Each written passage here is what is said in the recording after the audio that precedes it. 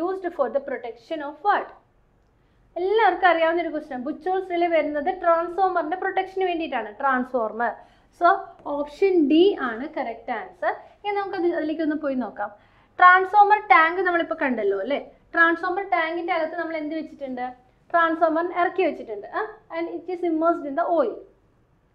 ഈ ടാങ്കിൽ നിന്ന് it is connected to A conservator. ഇത് രണ്ടിൻ്റെയും ഇടയ്ക്കാണ് ആര് വന്നിരിക്കുന്നത്? ബുച്ചോൾസ് റിലേ വന്നിരിക്കുന്നത്. അപ്പോൾ ഈ കൺസർവേറ്ററിൻ്റെ പർപ്പസ് എന്താണ്? ഓയിൽ ലെവല് ബാലൻസ് ചെയ്യാം. അപ്പം ഇപ്പോൾ സപ്പോസ് ഇവിടുത്തെ ഹീറ്റ് കൂടുകയാണെന്ന് വിചാരിക്കുക. ഹീറ്റ് കൂടുമ്പോൾ എന്ത് പറ്റും? ഓയിൽ എക്സ്പാൻഡ് ആവും അല്ലേ? ഓയിൽ എക്സ്പാൻഡ് ആയിട്ട് എന്ത് പറ്റും? ഇത് കുറച്ച് ഇങ്ങോട്ട് വരും. ഇങ്ങോട്ട് വരുമ്പോൾ ഇവിടെയുള്ള എയർ ഇല്ലേ? എയർ പുറത്തേക്ക് പോകും. ഓക്കെ, അത് നമുക്ക് പിന്നീട് പറയാം. ഇപ്പം ഇത്ര മാത്രം മനസ്സിലാക്കാം. അപ്പോൾ കൺസർവേറ്റർ ആണ് അവിടുത്തെ ഓയിൽ ലെവലിനെ ബാലൻസ് ചെയ്യിക്കുന്നത്. ഇനി അതിൻ്റെ ഇടയ്ക്കാണ് ബുച്ചോൾസ് റിലേ വരുന്നത്. ഈ ബുച്ചോൾസ് റിലേ എങ്ങനെയാണ് വർക്ക് ചെയ്യണമെന്ന് അറിയാമോ? അതിൻ്റെ ഒരു ഡീറ്റെയിൽഡ് ഫിഗറാണ് നമ്മൾ ഈ കാണിക്കുന്നത്. അപ്പം ട്രാൻസ്ഫോമറിലെ ഇൻസുലേഷൻ ഫെയിലായി, എന്തെങ്കിലും ഒരു ഫോൾട്ട് വന്നു. അപ്പോൾ എന്ത് പറ്റും? ഓയിൽ ഹീറ്റ് ആവും. ഓയിൽ ഹീറ്റ് ആകുമ്പോൾ അവിടെ എന്താ? ഓയിൽ ഡിപ്പോസിറ്റ് ഉണ്ടാവും. അതുപോലെ തന്നെ ബബിൾസ് ഉണ്ടാവും, ഗ്യാസ് ബബിൾസ്. അപ്പോൾ ഈ ഗ്യാസ് ബബിൾസ് എന്ത് ചെയ്യും? ഈ ഗ്യാസ് ബബിൾസ് ഈ വഴി ഇങ്ങനെ പോകും. അപ്പോൾ ഈ ഗ്യാസ് ബബിൾസിനെ ആരെ കളക്ട് ചെയ്യുന്നത്? അപ്പോൾ ഇതൊരു ജർക്കിങ് വന്നു അല്ലേ? ഒരു തിരമാല പോലെ ഇവിടെയുള്ള ഓയിൽ ലെവലിലും ഒരു വേരിയേഷൻ വന്നു. ആ വേരിയേഷൻ വന്നപ്പോൾ എന്ത് സംഭവിക്കും എന്നറിയോ? ചെറിയ ഫോൾട്ടൊക്കെ ആണെങ്കിൽ ചെറിയ രീതിയിലുള്ള വേരിയേഷനാണ് വരിക. അപ്പം ഈ മെർക്കുറി സ്വിച്ച് ഇങ്ങോട്ട് കണക്റ്റ് ആവും. സോ അലാം അടിക്കും. അലാം സർക്യൂട്ടായിട്ട് കണക്റ്റ് ആവും. ചെറിയ മൈനർ ഫോൾട്ട് ആണെങ്കിൽ. അല്ല മേജർ ഫോൾട്ട് ആണെന്ന് വിചാരിക്കുക. അപ്പം വേരിയേഷൻസ് ഭയങ്കരമായിരിക്കും. ഇതിലുള്ള ഒഴുക്ക് ഗ്യാസ് ബബിൾസ് ഡെപ്പോസിറ്റ് ചെയ്യുന്നത് ഇവിടെയാണ്. അതിൻ്റെ ഒരു വോളിയം കൂടുതലായിരിക്കും. അതുകൊണ്ട് തന്നെ ഈ സർക്യൂട്ടും രണ്ടും ക്ലോസ് ആവും. ഈ സർക്യൂട്ട് എന്താണെന്നറിയോ? Trip circuit. അപ്പോൾ സർക്യൂട്ട് ട്രിപ്പ് ആക്കാനുള്ളതാണിത്. മേജർ ഫോൾട്ടിൽ മാത്രമേ അത് വർക്ക് ചെയ്യത്തുള്ളൂ. അപ്പം ഈ രണ്ട് സർക്യൂട്ടും വർക്ക് ചെയ്യും. ഓക്കെ, അപ്പോൾ ഇതാണ് ബുച്ചോൾസ് relay. It is for the protection. Fault വരുമ്പം അതിൻ്റെ ഹെവിനെസ് അനുസരിച്ച് അത് ആക്ട് ചെയ്യും. അപ്പോൾ ഏത് ടൈപ്പ് ഫോൾട്ട് ആണെന്ന് അതനുസരിച്ച് നമുക്ക് മനസ്സിലാക്കാനും പറ്റും. ഓക്കെ, അപ്പോൾ ബുച്ചോൾസ് relay is using for the protection of transformer. Next question, the core of the transformer is laminated to reduce. നിങ്ങൾ കണ്ടിട്ടുണ്ടോ ട്രാൻസ്ഫോമറിൻ്റെ കോറ്? ഇത് കണ്ടോ? ട്രാൻസ്ഫോമർ കോർ എന്ന് പറയുന്നത് ഏകദേശം സിംഗിൾ ഫേസിനാണെങ്കിൽ ഇതുപോലെയായിരിക്കും ഇരിക്കുക. Single phase. 3 ഫേസ് ഒക്കെ ആണെങ്കിൽ എങ്ങനെ വരിക? അപ്പോൾ ഇവിടെ നമ്മൾ പ്രൈമറി സെക്കൻഡറിയും LV HV രണ്ടും നമ്മൾ കൊടുക്കുന്നുണ്ട്. ഇങ്ങനെയാണ് വൈൻഡിങ്സ് കൊടുക്കുക കോറിൽ. ഈ കോറ് മേക്ക് ചെയ്തേക്കുന്നത് ഒരൊറ്റ സോളിഡ് തിങ് വെച്ചിട്ടല്ല, ലാമിനേഷൻസ് ആണ്. ഇത് കണ്ടോ? ഇങ്ങനത്തെ ചെറിയൊരു പീസ്, അതുപോലെ തന്നെ ഒത്തിരി പീസുകൾ സ്റ്റാക്ക് ചെയ്ത് ഒരു സോളിഡ് പീസ് ഉണ്ടാക്കിയേക്കുവാണ്. അല്ലാതെ ഒറ്റ പീസ് അല്ലാതെ ചെറിയ പീസ് സ്റ്റാക്ക് ചെയ്തിട്ടാണ് ഇങ്ങനെ ഒരു കോറ് മേക്ക് ചെയ്യുന്നത്. ഇപ്പോൾ നമുക്ക് നോക്കുവാണെങ്കിൽ ഇത് 3 ഫേസിൻ്റെ ആണ് കേട്ടോ കാണിച്ചേക്കുന്നത്. 3 ഫേസിന് 3 ലിംബ് വേണം. ഇത് കണ്ടോ? ഈ ലിംബിൽ ഒരു single phase winding R winding RYB അല്ലേ വരുന്നത്? 3 ഫേസ് ഉണ്ടല്ലോ 3 ഫേസിൽ. അപ്പോൾ R ഫേസ് ഒരു ലിംബി കൊടുക്കും, Y ഫേസ് അടുത്ത ലിംബി കൊടുക്കും അതിൻ്റെ വൈൻഡിങ്, B ഫേസിൻ്റെ വൈൻഡിങ് അടുത്ത ലിംബി കൊടുക്കും. ഓക്കെ, അപ്പോൾ ഇങ്ങനെയാണ് 3 face winding, 3 face core of transformer make ചെയ്യുന്നത്. അപ്പോൾ അതിൻ്റെ ഒരു എക്സാമ്പിളാണ് ഇവിടെ കാണിച്ചേക്കുന്നത് കേട്ടോ. അപ്പോൾ നമ്മുടെ ക്വസ്റ്റ്യൻ എന്താ? ട്രാൻസ്ഫോമറിൽ വരുന്ന ലോസ് ഏതൊക്കെയാണ്? Core ലോസും copper ലോസും. കോപ്പർ ലോസ് എന്ന് പറഞ്ഞാൽ I²R ലോസ് ആണ്.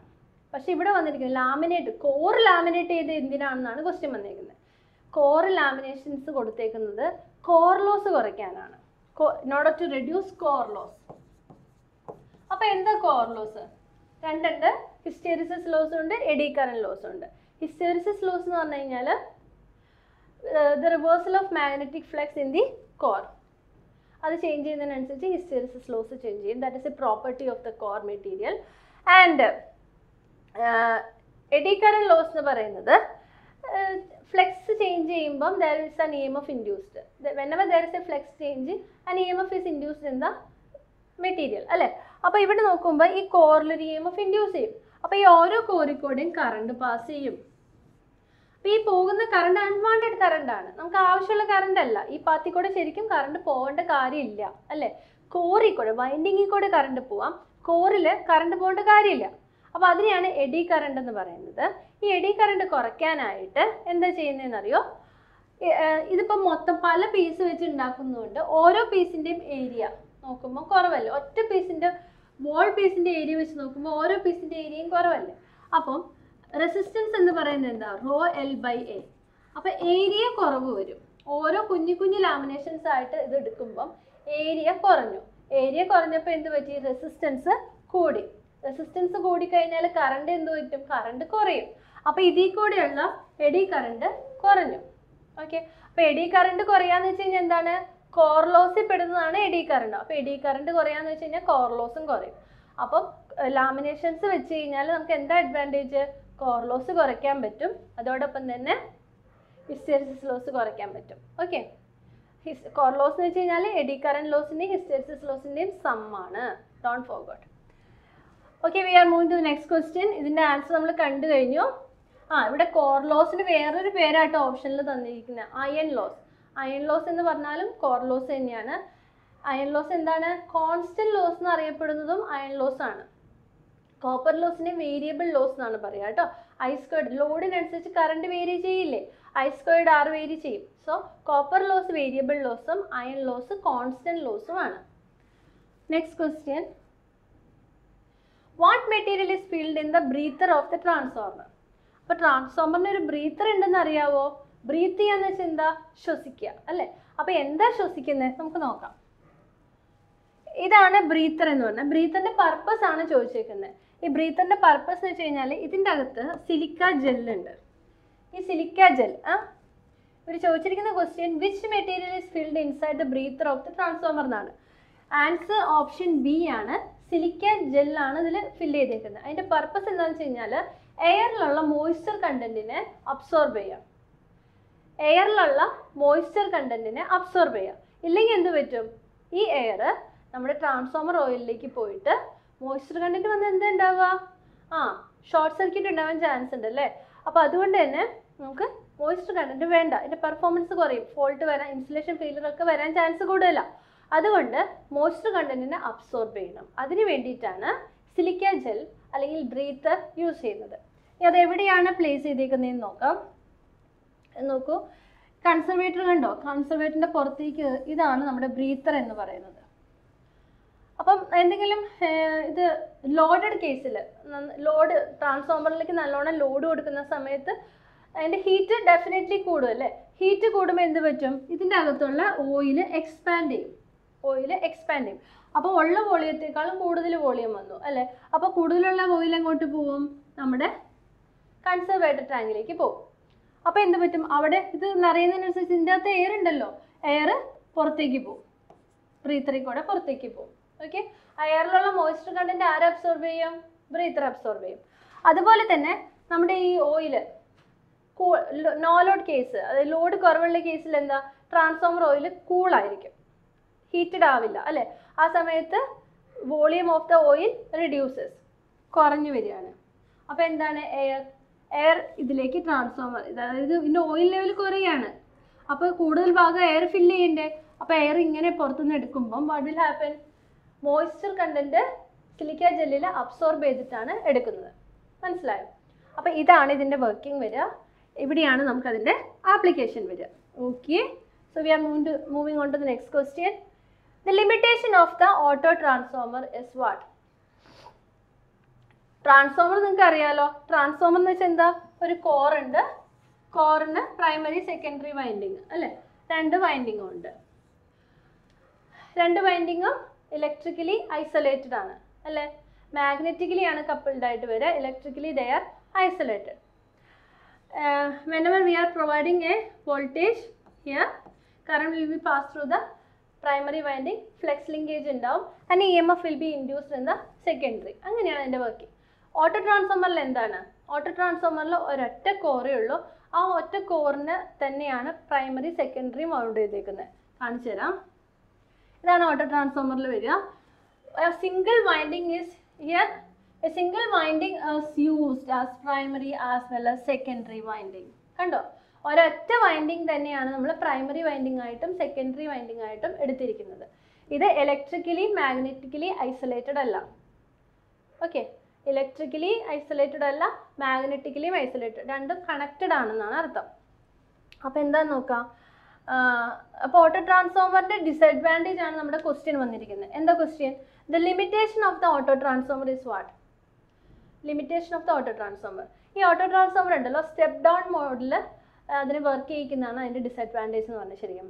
അപ്പോൾ സ്റ്റെപ്പ് ഡൗൺ മോഡിൽ എന്താ സംഭവിക്കണേന്ന് നോക്കാം. സ്റ്റെപ്പ് ഡൗൺ മോഡ് എന്ന് പറയുമ്പോൾ ഹൈ വോൾട്ടേജ് പ്രൈമറി സൈഡിൽ വരും, അതിനെ സ്റ്റെപ്പ് ഡൗൺ ചെയ്ത് ലോ വോൾട്ടേജ് ആക്കുകയാണെന്നാണല്ലോ. പക്ഷേ ഇവിടെ ഏതെങ്കിലും ബ്രേക്ക് വന്നു കഴിഞ്ഞാൽ, ഏതെങ്കിലും രീതിയിൽ അതിൽ ബ്രേക്ക് വന്നു കഴിഞ്ഞാൽ എന്ത് പറ്റുമെന്നറിയോ? പ്രൈമറി സൈഡിലുള്ള ഫുൾ വോൾട്ടേജ് ആയിരിക്കും ലോഡ് സൈഡിൽ വരുന്നത്. അതായത് അത്ര high voltage ലോഡിനെടുക്കും. That will damage the load, right? അപ്പോൾ പ്രൈമറി സൈഡിൽ ഏതെങ്കിലും രീതിയിലുള്ള ബ്രേക്കിംഗ് വന്നു കഴിഞ്ഞാൽ, if the winding breaks then the transformer action is lost. അതായത് പ്രൈമറി സെക്കൻഡറി എന്നുള്ള ഒരു ആക്ഷൻ അവിടെ നടക്കുകയല്ല. And the full primary voltage appears across the output. It can be harmful to the load when we are using an auto transformer as a step down transformer. Okay? ഇനി അതൊരു disadvantage. ഇനി വേറൊരു disadvantage എന്താണ്? ഇതുപോലെ എന്തെങ്കിലും failure ഉള്ള സമയത്താണ്, നമ്മൾ സ്റ്റെപ്പ് ഡൗൺ മോഡിൽ വർക്ക് ചെയ്യുന്ന സമയത്താണെന്ന് വിചാരിക്കുക, ആ സമയത്ത് നമുക്ക് ഷോക്ക് കിട്ടാൻ ചാൻസ് കൂടുതലാണ്. സ്റ്റെപ്പ് ഡൗൺ മോഡിലാണ്, സെക്കൻഡറി സൈഡിൽ വരുന്നത് ഫുൾ പ്രൈമറി സൈഡ് വോൾട്ടേജ് ആണ്, ഹൈ വോൾട്ടേജ് ആണ്.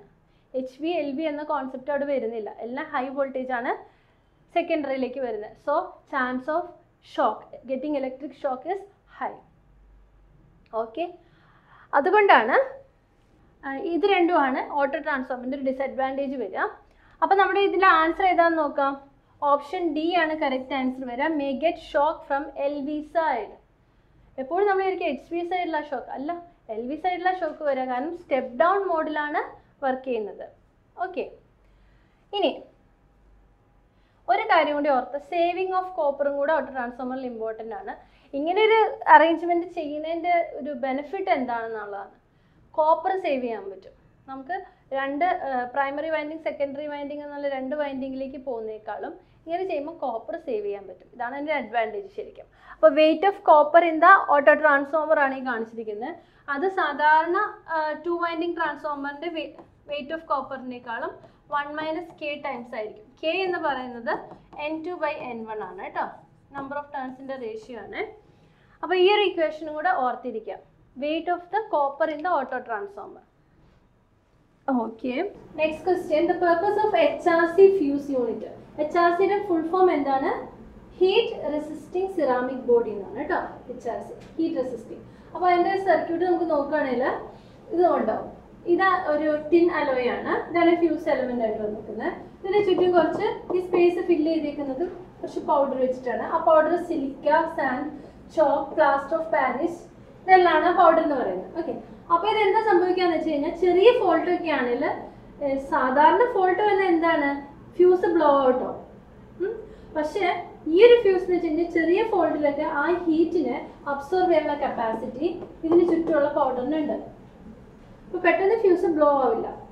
ഓക്കെ, പക്ഷേ ഹൈ കറണ്ട് മേജർ ഫോൾട്ട് വരുന്ന സമയത്ത് എന്ത് സംഭവിക്കും? It will melt. അതിൻ്റെ കപ്പാസിറ്റി ഓവർ ആയി കഴിഞ്ഞ് കഴിഞ്ഞാൽ ഇറ്റ് വിൽ ഡെഫിനറ്റ്ലി മെൽറ്റ്. പക്ഷെ കുറച്ച് നേരത്തേക്ക് ഹീറ്റ് റെസിസ്റ്റ് ചെയ്യാനുള്ള കഴിവ് ഇതിനുണ്ട്. അതാണ് ഹീറ്റ് റെസിസ്റ്റൻസ് സിറാമിക് ബോഡി എന്ന് പറയുന്നത്. അപ്പോൾ ഇതിൻ്റെ ആൻസർ എന്ന് പറയുന്നത്, the purpose of HRC fuse is to protect the line from short circuit. Short circuit conditions ലാണ് ഇത് വർക്ക് ചെയ്യുന്നത്, ഹൈ കറണ്ട് വരുന്നത്. അപ്പോൾ ആ സമയത്ത് it should protect.